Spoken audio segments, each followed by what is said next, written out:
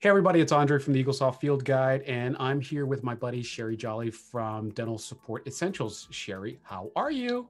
Good. How are you? I'm doing great. Haven't seen you in a little while. I I know. know. It's been a while. I know. So, hey, we're going to talk about something that is near and dear to both of us. And I know you deal with this on a regular basis. I only have to deal with it when I answer questions about it. And that's bulk payments and how important they are. And a lot of people struggle with them. A lot of it has to do with Eaglesoft setup, but also just people didn't know that it existed. So we're going to talk about it and how you utilize it on a daily basis with your clients, how you used it in your office, and we'll talk about it a little bit. What do you think? I think that's great. I think it's such an underutilized feature, and it's one of those things that that once you have it, you don't want to go back. It's kind of like having the second screen on your computer. Mhm. Once you've got it, it's hard to go back to the other way. Yeah. So you'll just be that much more savvy and more efficient in your office once you learn how to do it. I agree. And I'm sitting here with two big 32-inch monitors in front of me. So believe me, I can appreciate that. When I go to my laptop, I'm like, where's all the information, Exactly. So let's tell everybody first where it is. So I'm on my front desk screen. I'm going to go to activities and I'm going to go to bulk insurance payment. And I bet you people are like, I didn't realize that was there. So it's an amazing feature when used properly and when Eaglesoft is set up properly so that we can better utilize it. So why don't you tell people about some of the advantages that you see in using it? Efficiency and time, and is also balancing to the penny. It's so much easier for whoever's doing the bookkeeping to reconcile payments and checks and deposits when you use the bulk check feature. Yeah. And, and it's funny because so many times offices at the end of the day realize that something's wrong with the deposit report. And a lot of times it's because there's a check missing or they were doing a bulk payment but weren't using the bulk feature. And now they're off by $52 and they can't find it. And it's so, well, from an accounting standpoint, it's so easy to just look at the EOBs and find that $52 payment that they're missing. But it, like you said, when you're using a bulk payment and you can only finish by reconciling. And I'm sure you probably can appreciate this. I mean, at 5 o'clock, I want to go home. Oh, well, and you've got a babysitter waiting on you. Most people have a babysitter waiting on them. And, you don't want an unhappy babysitter. Yeah. You don't want an unhappy babysitter, and you don't want to, some of them charge you if you're late. I had a babysitter charge me $1 a minute. So what that meant for me is that if it took me 15 minutes to find out how we were off by $50, it cost me $15 personally. Oof. So I learned to use this feature, and I learned to balance more often than at the end of the day. Yeah. So that I could pick my kid up on time. Yeah. Yeah. And so let's look at just how Eaglesoft looks at bulk payments. So you can see in this bulk payment screen, it allows me to pick the insurance company I'm making the payment on. So we get an insurance check and we get that big long thing from, say, Delta Dental. And we want to grab our Delta Dental of Pennsylvania. And these are all of the outstanding claims to Delta Dental of Pennsylvania. Mm-hmm. The crazy thing is, in a lot of offices at UCIC, they might have 20 different Delta Dentals of Pennsylvania. That's correct. Yeah. Yes. And then they're going to say, oh, that feature doesn't work in our office, Andre, because of that. And that's true. I mean, I always have in my example, I have Delta Dental of Pennsylvania, and I can, because I live in Pennsylvania, I've seen Pennsylvania spelled so many different ways that you can see all of my Delta Dental of Pennsylvanias, even though they're the same PO box, everything is the same, it's not picking up. Look at that one. There's nothing on that one. So because they're not picking up the right Delta Dental, it's not going to work out properly. So we've got to make sure we're picking the right Delta Dental, and we have to make sure that all of the claims that are outstanding. But I'm going to show you a trick, and I know you know this because we've talked about this before. If I take my Delta Dentals of Pennsylvania, even if I don't have the time to clean them up and get them all nice and neat, if I just edit these and go to payment group and call the payment group Delta Dental of Pennsylvania. And just so everybody knows, Delta Dental of Delaware, New Jersey, no, not New Jersey, New Jersey, I'm sorry, New York, Delaware, Pennsylvania, and does Washington? I think Washington comes out of Pennsylvania too. Washington, Alpharetta, DC? Georgia. The one with the Alpharetta, Georgia uh, address is also going to show up on these. It's all processed by the same. So that's why I do in, this. I call it in Delta California. Dental PA. California. Yep. So if you have a payment group, you could actually pay, instead of by the insurance company, by the insurance group. And here's my Delta Dental PA group, and I can have all of my claims for Delta Dental under that. And it makes it so much easier because, again, I hear it so many times in the field guide, and I'm sure you hear it, you know, I can't use bulk payment because ... And they look at that big long list of duplicate insurance companies and they feel overwhelmed and they don't have time to clean it up. They tell me that. So one of the things that I do to start this project is I will pull out my EOB and I will look up these patients, and I will go to the employer of each one of these people and put that group in the employer. That's awesome. And then that way we can get it to work. Yep. And we get it faster. Because usually you have 5 or 6 common employers. Yep. And once you get it in that employer, it works out. Now, if you got multiple employers, we need to talk more about system cleanup. Yeah. But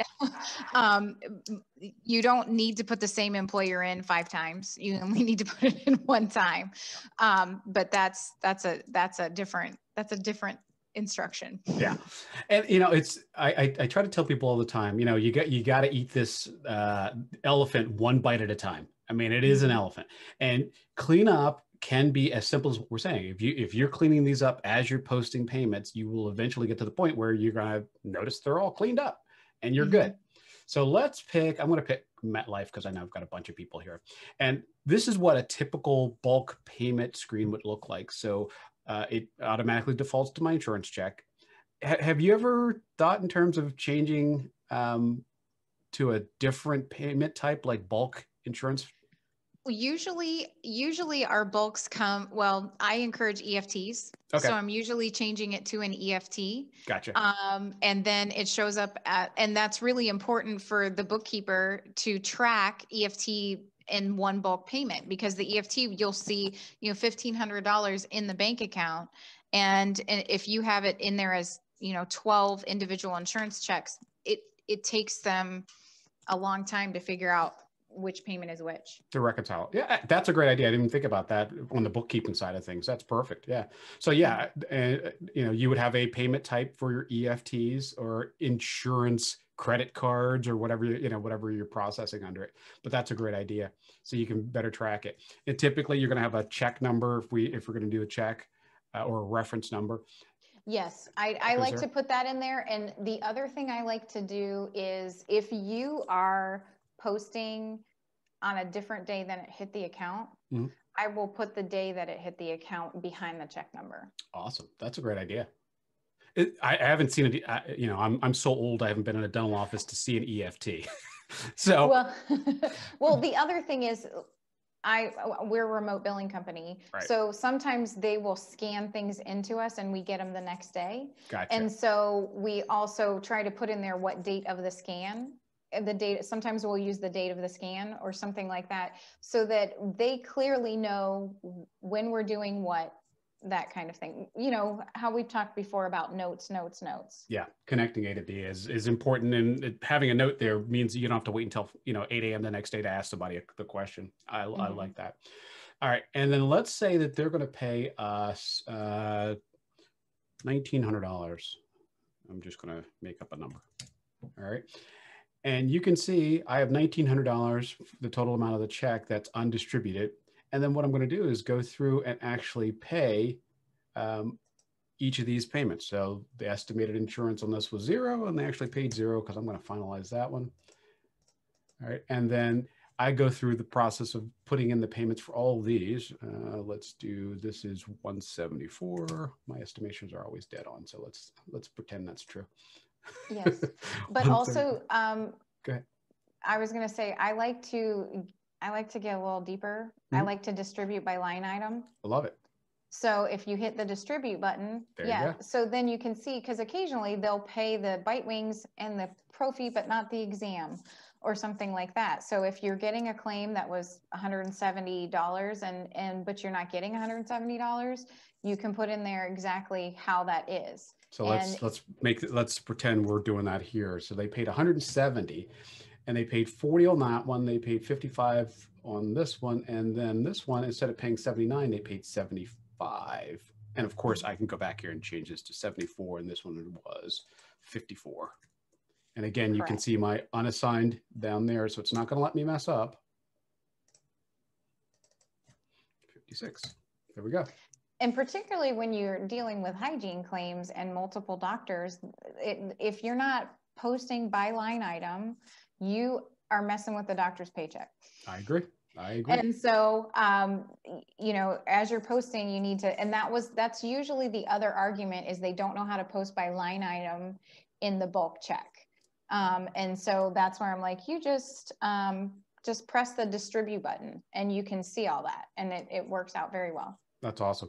We also have the ability to go into the coverage books. If that's something that needs to be done, we can clean up some coverage books. We can view the claim right from here and see what, you know, how that claim went out.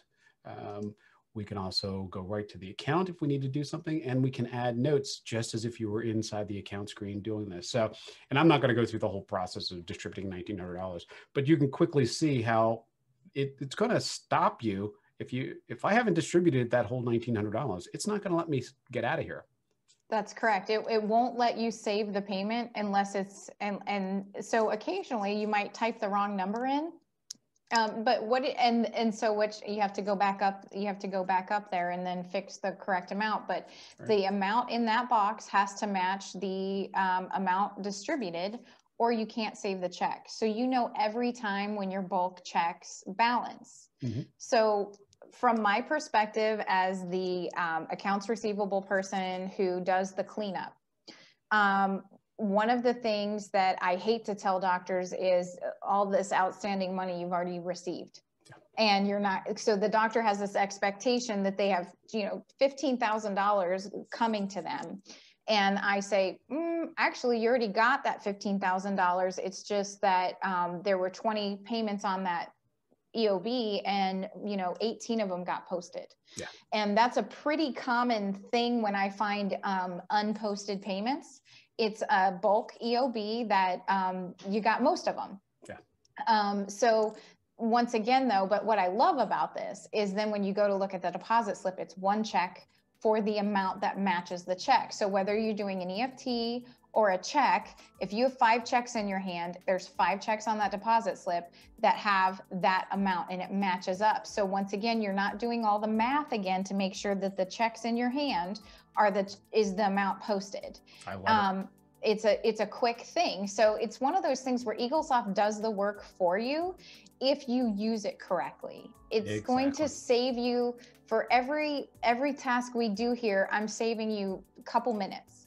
Well, that couple minutes adds up to getting out on time. That couple minutes adds up to being able to make that extra call, get that patient, that time you can spend with the patient. And it also leads to not needing a vacation as often. Oh, okay. You said that, I didn't say that. No, but what I mean is there are times when you just need a break and you just want to get away. Yeah. This reduces your frustration. We should say it like that. It reduces your frustration. There you go.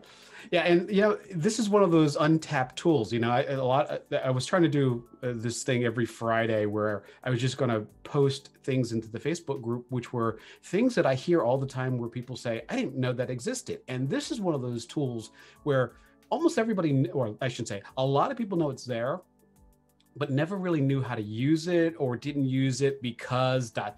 you know. And this is one of those tools where, again, some of the small little things we talked about already, where if you just edit your patients before you go in, it makes it that much smoother. This is one of those things where, like you said, if you need to get out quickly, this will do it. This bulk insurance payment cures a lot of evils. It really does. It's so one of the things that I annoy my staff with is this little phrase called, I say, pre-work, not rework. Love And it. if you do the setup and you do the pre-work, when the patient's there in front of you, when it's showtime, you're faster. And it saves the frustration of the delayed payment, the delayed, don't know, you could spend a lot of time and money figuring out what happened later, or you could just set it up to go smoothly in the first place. So you do have to invest the time to do the setup, but it is much less time than cleanup. Yeah. And, we had so many offices who had time to do a lot of this, especially during like the March, April COVID time, who had a lot of time to do some cleanup. And I think people who did that hard work during that time period will now find that, because a lot of people cleaned up their insurance list and that kind of stuff, they're going to find that now that they can do bulk payments, it really pays off. All that work that you did when you remoted into the office, or you went in on your own and did some of this cleanup, you will now reap the benefits of it. Oh, absolutely. And your bookkeeper will like you better. Yeah, that's a good one. You want to have a good relationship, just like you want to have a good relationship with the babysitter. You want to have a good relationship with the bookkeeper. That's it. And you know what? That makes it so my accountant never has to call me. That's the worst call in the whole world, is when my accountant calls me when it's not tax season or something. So. But this is a great tool. I'm glad you brought this up, because when I asked for topics, and this was the first thing you thought of, because this is a tool that not only helps you as a third party person that's helping in practices, but this helps everybody. It really does. And like I said, it helped me when I had to, like the end of the day is like the least amount of problem solving skill I have. Yeah. I'm done. And then I have to use my brain real hard. It's not fun. And on that topic of the end of the day, because that was one of the things that I really hated. The end of the day for me was one of those things where I didn't, if my numbers didn't match, I was just, forget it. In the morning, I'll take care of it. So one of the things, and I think we talked about this before, one of the things I always did was I reconciled twice a day. I do too. Yeah. There you go. Yep. I send my insurance claims out twice a day. Because I didn't want that report to come back at the end of the day and say they were missing a social on somebody, and I had to figure it out.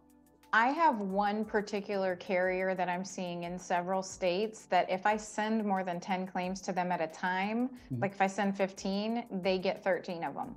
Really? Yeah. And I've noticed, I've been, in my mind, the wheels are turning. Why does this one carrier not always get my claims when it went exactly the same way as all the rest of them? And I was thinking about it. It's a Medicaid third party, and they're in every state that I do business in. So that's 12. And I'm thinking at the beginning of the day and the end of the day, when we're sending statements, they're getting millions of claims per second. Yeah. So what I did, and I've seen improvement, is I have made anybody who sends to that carrier send 10 claims at a time. Yeah. And we send them throughout the day. And we have had a significant decrease in having to resubmit a claim that we know went electronically. Yeah. But once again, this is one of those things where if you spread it out through the day, you break it up into small pieces, it's a doable task, and it's not overwhelming or stressful. I love that. That's great advice. Well, and I'm glad you picked this one, because this is one of those, like I said, untapped things that, once people start doing it and really getting into it, they're gonna reap the benefits of it. Yeah. Yeah, I think so. I love this, and I don't know anybody, once I taught them how to use it, who didn't love it then as well. It's just convincing them to love it. Exactly. Well, hey, thank you so much for doing this. And just so I know you very well, but how does everybody get to know you? What's the best way to get in touch with you and find out more about what you do? You can go to dsepractice.com. So that's D as in dental, S as in support, or E as in essential. So dsepractice.com is the best way. You can reach out to me by my email, which is my name, Sheri.Jolly, and it's on the screen here. As you can see, Sheri has one R. Sheri.jolly@dentalsupportessentials.com. Super long domain name. Didn't think that one through. And so those are two great ways to get a hold of us. We're on Facebook. I'm on the Field Guide. And we're happy to help offices out with billing eligibility. And now we have just launched a biller training course for mostly it's targeted right now to people who have zero or maybe worked in the back and didn't work at the front, just to teach them what insurances what you can do with insurance, what you can't, and what you need to be looking for and learning how to do. So it's a 6-part course that's online. Awesome. now. Awesome. Well, thanks again for doing this for me. And and I will see you on the Field Guide. All right. Thanks, Andre. Thanks so much.